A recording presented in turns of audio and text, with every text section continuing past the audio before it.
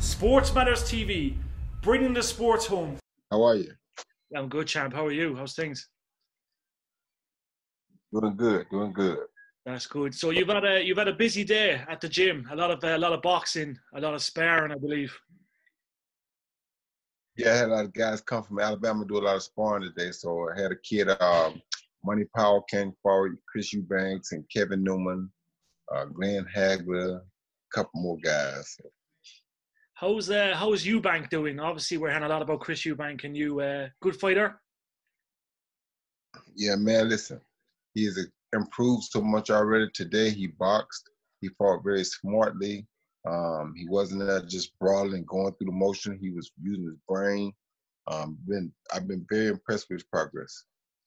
Awesome. Now, Roy, speaking of the whole training side of things, do you enjoy coaching? Obviously, you've got a lot of experience. You obviously enjoy the coaching side of things. No, I love the coaching side of things. Coaching side of things is really fun because you get a chance to try to get these guys to perfect their own craft. It's like I try to teach them how to do the things I did and why I did them, because they see it, they copy it, but they don't understand it. If they understand it, then they can do more with it, even than what I did. But if they see it and just copy it, that's no good.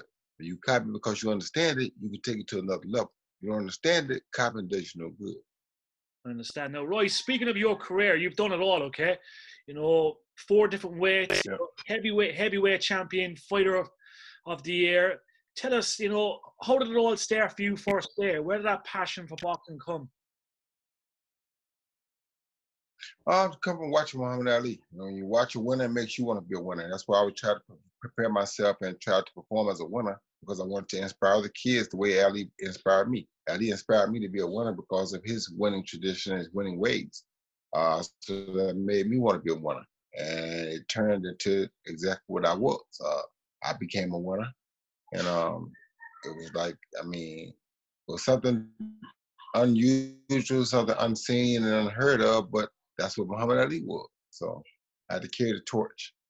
Definitely. And you did that indeed. And obviously, you went up the ranks. You done it quite fast. Obviously, made, the status of one of the pound-for-pound greatest fighters of all time.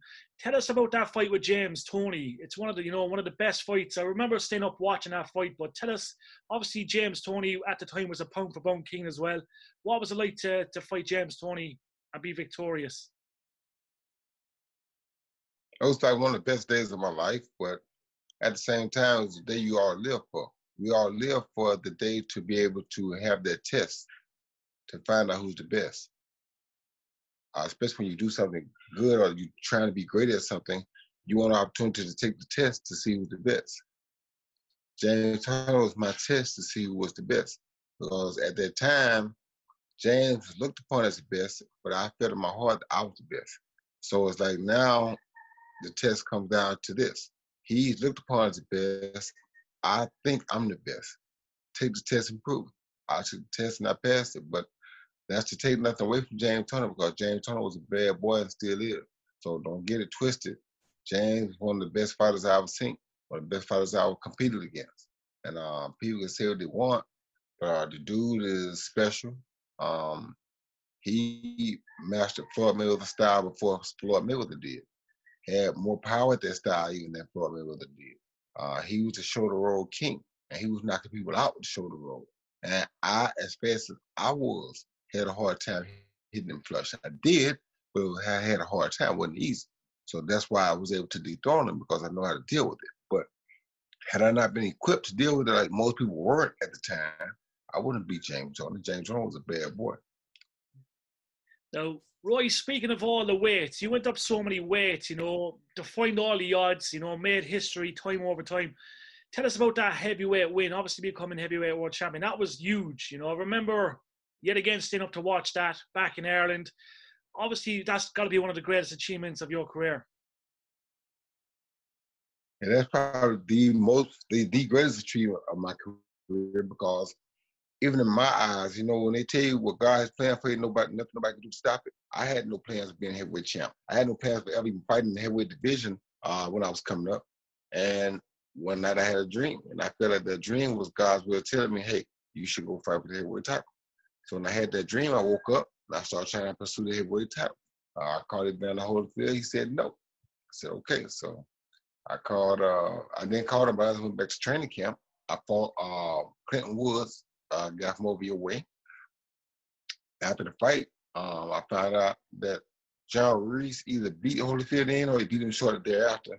And he said, I'll fight Roy Jones. I was like, how does he know I even want to fight a heavyweight? So he's like, yeah, I'll fight him. I said, yes, there he is. So, but it definitely was the biggest accomplishment of my whole professional career, because Roy Jones Jr. myself never dreamed until that night of even fighting as a heavyweight, let alone becoming a heavyweight champ.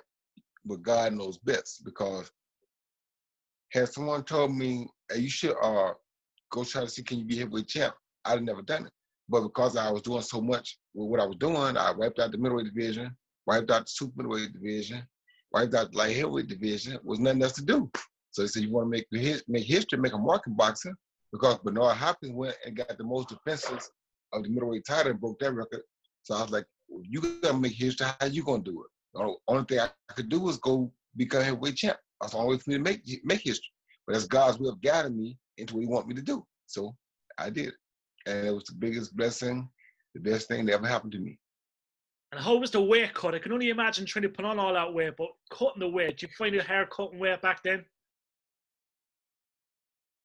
Cutting that weight off was very, very difficult. Putting it on was a lot easier than cutting it off. Awesome. And we just have to ask you, obviously there's you've interlinked with UFC and Dana White. We're going to see some big stuff happen in the near future. Obviously COVID-19 has put everything on hold, but are we going to see you fight Anderson Silva? I know you're retired and stuff. I know it's a fight you possibly want. Do you reckon we might see that fight? Because I want to see that fight. Yeah, I wanted to see it too, and I tried for so long, but I think Dana didn't want it to happen. I don't know that Anderson wanted it to happen, but I do have some other stuff in the works right now. And if they materialize, you may see me again in some form. I don't know if it'll be a real fight, or if it's just be more of a sparring session, but there's some stuff in the makings right now. So we'll see what happens. Awesome. Now, 2 quick questions, okay? Just from fans. Adam wants to know, how close were you to fighting Steve Collins, the Irish fighter that was world champion? Was that fight very close to being made? Yeah, it was very close to being made. As a matter of fact, when he came here, I was thinking about 98 or 99, I left. He and my lawyers were in the office together. They were supposed to make a deal. And something happened, and I never knew what happened. I thought he was going to fight because he came to Pensacola, met with the lawyers and everything. I thought they had signed to a deal and we was going to get a fight, but nothing ever materialized. So after that, years later, like as far as about a year and a half, 2 years ago, we were trying to make a fight, but the money just wasn't there for it at that point. And we were too old to not be making a substantial amount of money if we go in the ring, because even when you're in your prime, when you go in the ring, every time you go in the ring, you're not promised to come out the same. When you're beyond your prime, your chances are even less that you're going to come out the same. So if it's not substantial and worth the while, then you shouldn't do it. Definitely. And last question, right, because I know you're a busy man. Do you reckon Mike Tyson's going to come back and fight? He's going to come back and fight. I don't know what kind of fighting he's going to do or who he's going to fight, but he's going to come back and fight. He wouldn't say it if he wasn't planning on doing it. That's Mike. Mike mean what he say and say what he mean. He may be a little crazy, but he says what he means and he means what he says. So if he says he's coming back, he's coming back. Right. It's an absolute pleasure and an honor to speak to you, my friend. I wish you all the best with your coaching and all your future ventures. You're a true legend of world boxing. Thank you very much for your time. It means a lot, champ. Thank you, my brother. See you soon, Roy. Thank you. Peace.